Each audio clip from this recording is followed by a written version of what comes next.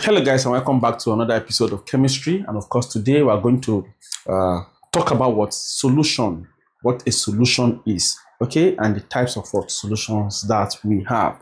All right, do not forget to like this video as you're watching now. Just click on that like button. Please do it now. Do not say I'll do it later. Just click on that like button now to not stop the video. Do not forget to subscribe. Do it now too also, and do not forget to keep sharing this video. So if you are not sharing, what do they do no good. All right, so please click on that share button. All right, and of course do not forget that this tutorial is brought to you by the O3 Schools JAMB app. It has all the past questions you need, so you don't need to go and buy past question outside.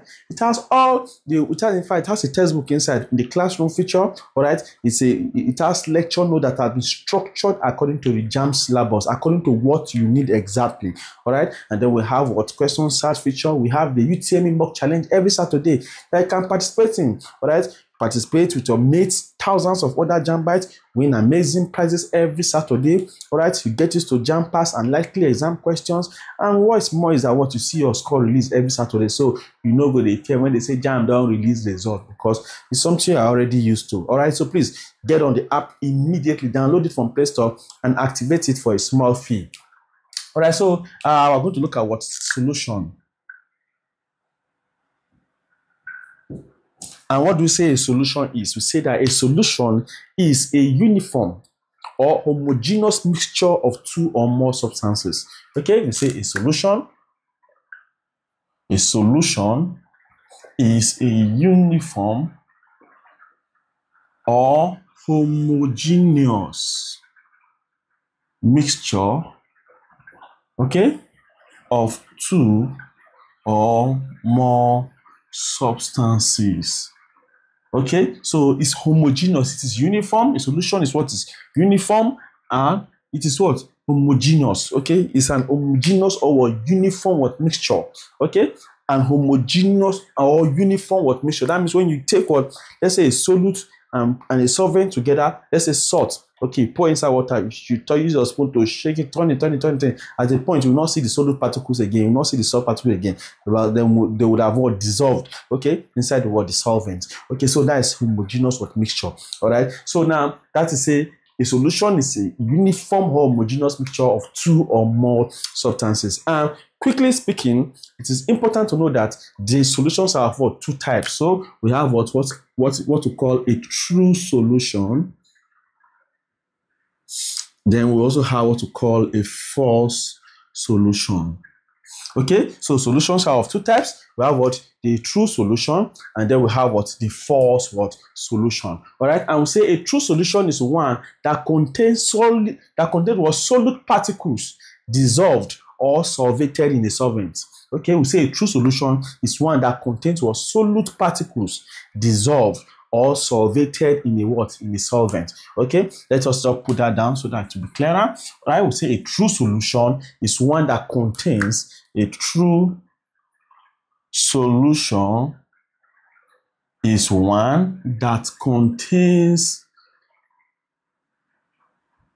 solute particles dissolved or solvated in a solvent. Okay, we say a true solution is one that contains what solute particles dissolved or solvated in a solvent. Just like the example I made, putting what salt inside water. Okay, so at a point the salt is what, in case some of you that don't know what the difference between solute and solvent. Okay, the salt, okay, is the solute. Okay, the one that is not what, that is dissolved. The one that is dissolved is the solute. Okay, while what dissolves is the solvent. Okay, so like what salt and what water, for example, salt is what is solute, while what water is the solvent. Okay, so that's a true solution is one that contains solute particles dissolved or solvated in a solvent. That is a true solution. All right, and it's also important to know that the solute may be solid, it may be liquid, or it may be gas. Okay, the solute may be what solid. Okay, it may be what liquid, or maybe what, maybe gaseous. Okay, so that's what about what the solute. Okay, the solute may be solid, maybe liquid, or what may be gaseous. But right now the solvent is usually a liquid. In this other case, this one is a solute, but the solvent is usually what? A liquid. The solvent is usually what? A liquid, but the solute may be what? Solid, liquid, or gas. Okay, now the solvent is commonly the major fraction of the solution. The solvent is commonly the major fraction of the solution, just as what? The solute. That means what it means that what? That solvents, they many parts. Okay, but the liquid is usually what? In small what amount. Okay, that's what it means when we say that what? That the solvent is usually the major fraction, usually the major fraction of the solution, while the solute is the minor what? Fraction. Okay, so the solvent is commonly the major fraction of the solution, and of course we know that what? Water is the commonest solvent that we have, but because we call water a universal solvent, a universal what? Solvent. That's what we call water, because what? Almost and every substance can dissolve what? In it. Okay, can dissolve what? In water. Okay, we call it the universal solvent because almost or every substance dissolves what? In it. So when water is the solvent, when water is solvent, okay, in the solution, we call that solution an aqueous solution. Aqueous solution. Okay, so an aqueous solution is a solution which has what? Water as a solvent. So some of you will see reactions like this: NaCl, you now see aqueous. Okay, it means that what? It means what? Salt.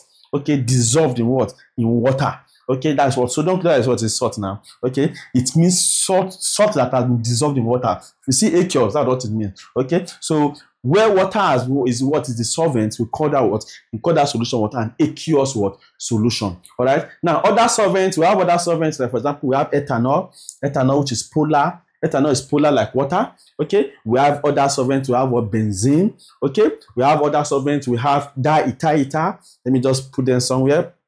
Okay, we have what? Other solvents. We include, for example, we have benzene.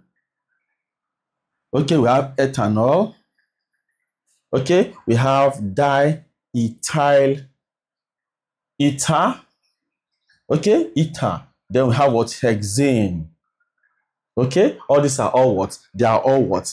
They are all solvents. They are all solvents. So water, ethanol, okay, benzene, diethyl ether, hexane. All these, they are all examples of what? Of solvents. So what I've said so far is that what? A true solution is one that contains solute particles dissolved or solvated in a what? In a solvent. Okay, and then we'll look at what? Water being the universal solvent. All right, and then we'll talk about what? The major fraction of what? Of a solution, which is usually what? The solvent. All right, and then of course we'll look at what? Aqueous solution. I'll look at what examples, other examples of what? Of solvents that we have. Okay, so now let's go to what? A forced solution. Now, a forced solution do not contain solute dissolved in a solvent. A forced solution does not contain solute dissolved in a solvent. All right. Instead, we have what we call a dispersed phase and a dispersed medium.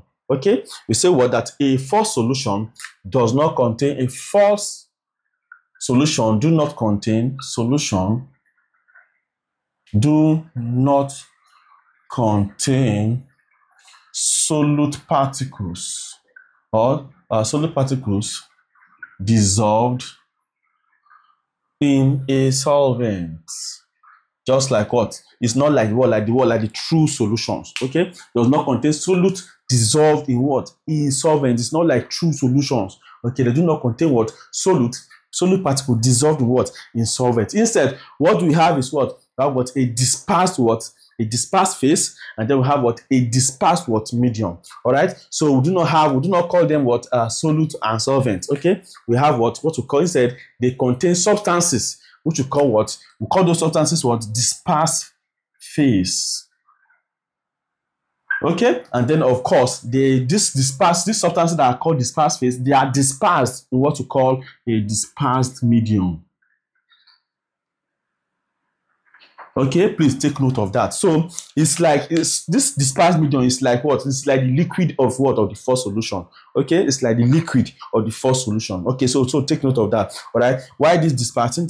I've seen something like that in the past question before, so you have to be very, very sensitive. Okay, this dispersed phase is like the solute, while this one is like the medium. Just like what? A first solution does not contain solute dissolved in what? In solvent. Please take note of what? Of that. So instead, what we have is what? Is a what? It contains what? Substances that we call what? Dispersed what? Phase, that are dispersed in what? In a dispersed what? Medium. That is to say, there's no solvation. There's nothing like solvation in what? In four solutions at all. There's nothing like solvation in four solutions. Okay, the solute here can scatter light rays. The solute here, okay, the solute here, this one is like the solute, like I said, right? But this one is like the solvent. The solute here can scatter light rays. It can scatter light rays. And we'll call this phenomenon Tyndall effect. Okay, so please take note of that. Okay, the solute here can what? Can scatter light rays, and call that phenomenon what? Tyndall effect. Okay, now let's quickly see a simple question from what? From the O3 School JAMB app. It's a 2022 question, number 8. 2022 number 8. It's been displayed on the screen right now. It said dash is called the universal solvent. Okay, and of course, A, they say water, B, ethanol, C, oil, D, petrol. Okay, I will know that what the simple answer there is what? Is water. Water is a universal solvent. All right. So in the next class, I'm going to be looking at what? Colloids. I'm going to be looking at colloidal solutions. All right. I'd like to see you in that class. To be an interesting class. Thank you for watching and see you there.